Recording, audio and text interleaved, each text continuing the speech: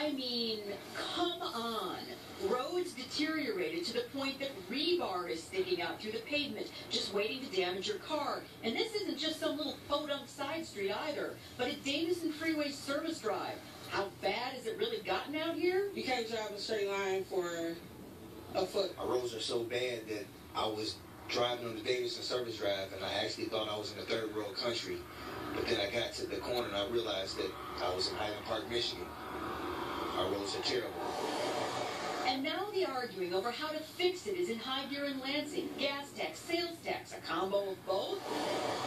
Sources tell us a quick fix for this isn't looking promising. Not because they don't see the problem out here, but because it's an election year. I don't think the votes are there on the Republican side, so it's going to require a lot of votes from the Democrats. And if the Democrats want to be responsible for passing a tax hike in an election year, go ahead and do it.